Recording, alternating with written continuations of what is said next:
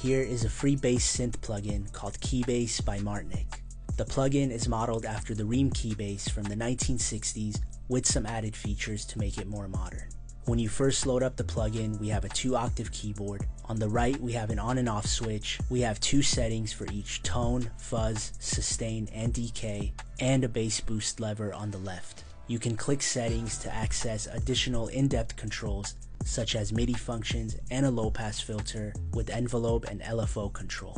On the bottom, we have a tuning panel which allows you to adjust the pitch of each individual note. The plugin also has some built-in presets. Overall, a unique plugin that's worth checking out. Now I'll let you guys hear how it sounds.